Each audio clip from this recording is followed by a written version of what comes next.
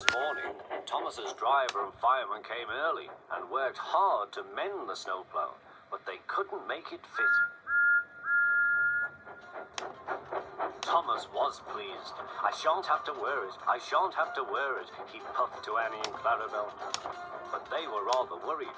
"I hope it's all right. I hope it's all right," they whispered to each other. The driver was worried too. "It's not bad here," he said to the fireman, "but it's sure to be deep in the valley." "Silly soft stuff," puffed Thomas.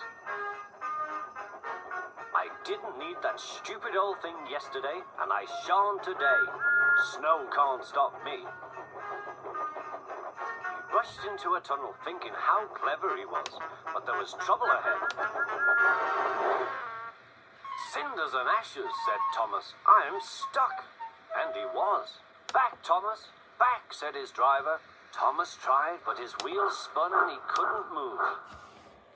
The guard went back for help, while everyone else tried to dig the snow away.